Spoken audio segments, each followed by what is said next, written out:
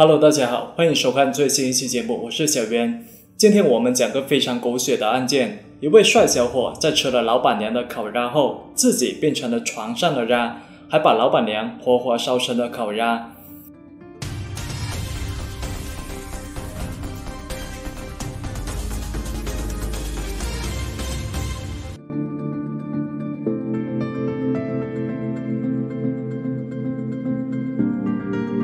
故事发生在中国黑龙江省的上志市。1977年，当地小村庄的一对夫妇生下了他们的第一个儿子。因为自己本身没有什么文化，所以夫妻两人给儿子取了个很有意思的名字于文海。他们希望儿子长大后能好好读书，走出这个偏僻的小村庄，用知识改变自己的命运。因为如果只靠务农的收入，一家人的生活是相当的拮据，甚至根本就没有可能跨越阶层。可对于穷乡僻壤的小村落来说，改变贫穷魔咒的往往不是自有黄金屋的书籍。骂也骂过，打也打过，可于文海就是不喜欢读书。这种原本就无心向学的态度，在遇到村里的攀比分之后，于文海的心思就离学校更加远了。他有个初中女同学，出去打工几年之后，就穿金戴银回到老家，还给父母盖起了大瓦房。尽管村里人传言，年纪轻轻就在外面挣了这么多钱，这多半是靠做小姐挣来的。而对于学习不好的于文海来说，唯一走出大山的出路就是外出打工。1998年，于文海告别父母，离开了生活了20多年的老家。而在这之前，他一直都没有离开过大山。第一次来到繁华的城市，别人眼中再熟悉不过的车水马龙，却让于文海有点害怕。穿着一身土得不能再土的衣服，于文海一脸茫然地穿梭在城市里。看到穿着大胆、身材姣好的女性，他总会忍不住偷瞄几眼。对他来说，偌大个冰冷的城市，这些女孩是于文海唯一能够找到的热情了。由于没有什么特长，于文海只能经常奔波各地找工作，挣钱不多，而且还非常辛苦。常常是在一个地方干了几个月，他就不干了。他觉得自己不可能一直打工，即使每天醒来之后，他依然是个打工仔。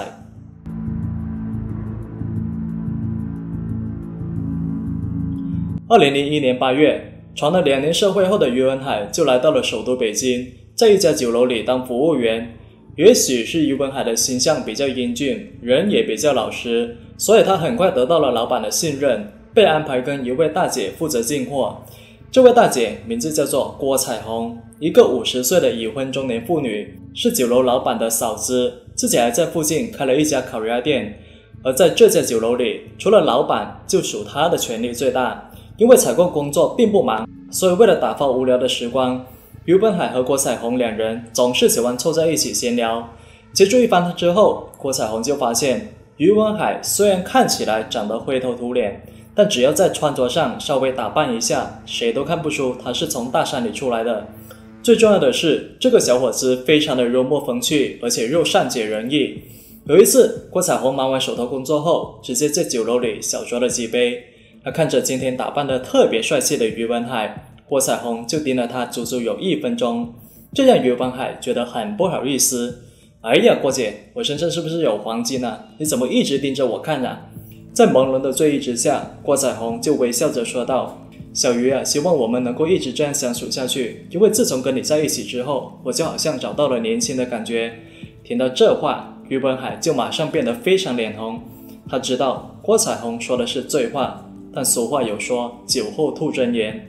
于文海觉得，也许郭姐对自己的确有意思，毕竟到了这个年纪的女人，无论在情感还是身体上，都非常渴望男人的呵护。看着眼前这位无比妩媚的少妇，于文海心里闪现了一些大胆的想法，可他很快就打消了这个念头，毕竟这种事情只能在脑子里想一下。也许是因为于文海性格比较直率和外向，所以郭彩虹很喜欢和他相处。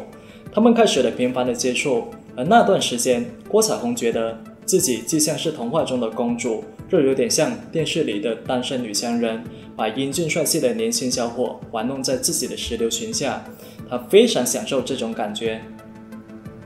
为了笼络于文海，郭彩虹以帮忙介绍对象为由，经常跟他套近乎，甚至暗示自己想当他的丈母娘。有一次，于文海到郭彩虹家里做客时，郭彩虹就把自己女儿的相片拿了出来，并搂着她说道：“我们以后就是一家人了。”于文海看了郭彩虹女儿的照片，嘴上虽然说好看，但心里似乎并没有什么感觉，反倒是觉得身旁这位上了年纪的女人更加的有韵味。而更重要的是，超能力能够解决很多事情，而郭彩虹就有很强大的超能力。郭彩虹知道于文海喜欢吃烤鸭，就经常让女儿和丈夫预留烤鸭，自己没空时还让家人陪她一起吃。而对此，郭彩虹的丈夫也没太在意，因为妻子跟于文海也算是东北老乡，就像俗话说的，老乡见老乡，两人泪汪汪。而不知道从什么时候开始，郭彩虹就经常以老乡的名义给于文海买东西。于文海喜欢吃什么，只要说一声，他马上就会买回来。直到于文海经常把工资往家里寄，自己舍不得给自己花钱，他就经常带他到商场给他买新衣服。因为平时比较注重保养和运动，所以很多导购人都以为于文海是郭彩虹的丈夫。听到这话，郭彩虹虽然口头上否认，但她的心里却一直把于文海和家里那头猪对比。同样是男人，怎么就差这么远呢？在人生地不熟的北京，郭彩虹的体贴和照顾让于文海很是感动，他甚至想过要认郭彩虹做姐姐。可对于郭彩虹来说，于文海就是她枯燥生活的一缕光。随着彼此之间越来越熟的关系，两个人的聊天内容也是越来越离谱。一直没有真正接触过异性的于文海有点不知所措，尤其每次郭彩虹说男女之事时，或者用挑逗的话语引诱于文海，暗示想跟他负距离接触时，于文海总是感觉到莫大的惊恐还有别扭。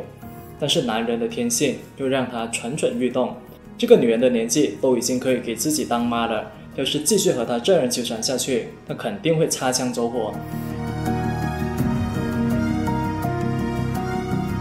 2002年春节前，实在受不了的于文海就辞去了酒楼的工作。他离开酒楼主要是因为怕出事，毕竟钱是一个人的胆子，可自己一没钱二没事。他觉得郭彩虹就是个可远观不可亵玩的已婚少妇，即使自己对她的渴望再大，也不能随意靠近。于文海前脚刚辞职，后脚郭彩虹的电话就马上追了过来。郭彩虹约他在动物园门口见面，于文海想也没想就赴约了。两人一见面，郭彩虹就埋怨起于文海，问他为什么招呼都不打就走人。于文海直接表示，我有点受不了你，我怕自己引火上身。两个人一边走着一边聊着天。郭彩虹表示，好女人都是男人调教出来的，这种事情你迟早也是要经历的，而且你作为男人就更加不能躲避。说着说着，他突然趴在于文海耳旁说道，小于，你跟我说实话，你想不想要我？而这句非常大胆的话，直接就捅破了两个人原本就有点暧昧的关系。于文海立即就没有了任何顾虑，他马上在动物园对面的一家旅馆里开了个房间，而于文海把自己的第一次交给了一个50岁的已婚少妇。初次接触女人，于文海感觉到很奇妙。一番缠绵后的郭彩虹觉得自己的青春似乎被重新焕发，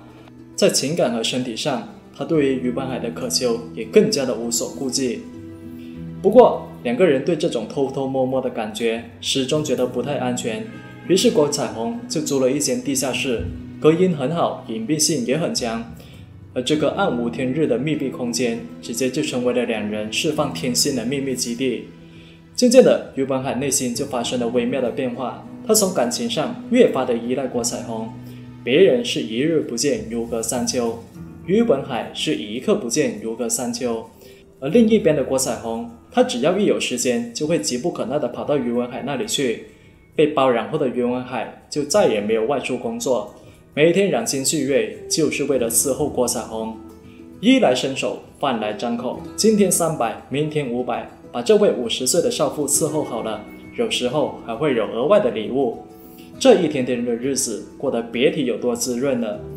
而在郭彩虹忙着跟于文海颠龙倒凤时，郭彩虹的丈夫正在忙于打理自家的烤鸭店。妻子的一些反常行为起初并未引起他的注意，因为两个人已经走过了20多年的婚姻，彼此之间都非常的放心，况且女儿已经20多岁了。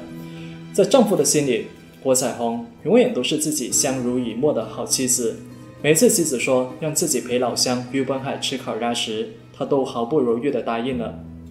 桌上吃鸭，床上吃鸭，这种无休无躁的日子就这样过了好长一段时间。每当于文海与郭彩虹亲密结束时，他就会有种酒池肉林的欲仙欲死，而更为重要的是，自己再也不用出去奔波了，再也不用当那个苦逼的打工仔。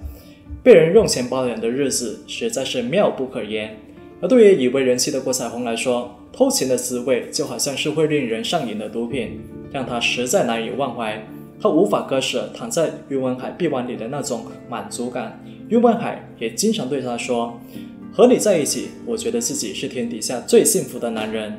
听了于文海的话，郭彩虹很是陶醉，只是每次离开地下室后，他的心里就会感觉到无比的空虚，当然也会为自己的放纵感到羞耻，还有一种罪恶感，毕竟这是在把自己往浴火上烤，稍柔不慎就会被烧得体无完肤。后来由于自家烤鸭店越来越忙，郭彩虹根本就抽不出时间出去偷欢。在新鲜的刺激过后，他对于文海的欲望也越来越低，纵使坐过山车的感觉再刺激，也总会降落到地面。于文海原以为郭彩虹是太累了，或者身体不舒服，但时间久了，他才发现郭彩虹对他日渐冷漠。在经历过偷情的刺激后，郭彩虹明白自己始终还是要回归到家庭。相比较于一时的多巴胺，丈夫和家庭以及自己的名声才是最重要的，所以他下定决心要断了这段孽缘。2002年5月，一向对于于文海言听计从的郭彩虹在恩爱后突然开口说道，小鱼，我家烤鸭店的生意越来越忙，得好好经营，以后我估计没有时间来你这里了，我们俩以后各忙各的吧，就此分手好不好？突如其来的分手让于文海感觉到了前所未有的危机，他直接和郭彩虹吵了起来。难不成我在你眼里只是一只鸭吗？争执不下之际，于文海就提出了1万元人民币的赔偿，不过郭彩虹只给了4000块，而自此之后就再也没有主动联系他。于文海以为郭彩虹提出分手只是说说而已，直到后来郭彩虹再也不露面之后，他才知道对方是认真的。可由于已经习惯了吃软饭，所以于文海觉得离开郭彩虹后，自己不知道怎么样才能过上衣食无忧的日子。后来某天，于文海就主动打电话约郭彩虹出来讨说法。见面后，于文海显得非常的激动，他说道，我本不该找你，可是我总觉得我们好像有点问题，我怎么能够和你这样的女人在一起呢？你得给我一个说法，我们不能这样就直接结束了，不然我就去跟你丈夫说，让你丈夫知道你是个什么样的女人。那看到这小伙子居然敢威胁自己，郭彩虹直接没有了好脸色，他用带有威胁的语气说道，现在社会上养小白脸的人多了去了，给你点钱就完了，你还想怎么样？2个人的谈判就这样不欢而散。郭彩虹觉得一个农村打工仔不可能会闹出什么大动静，但是后来发生的事情完全出乎了他的意料。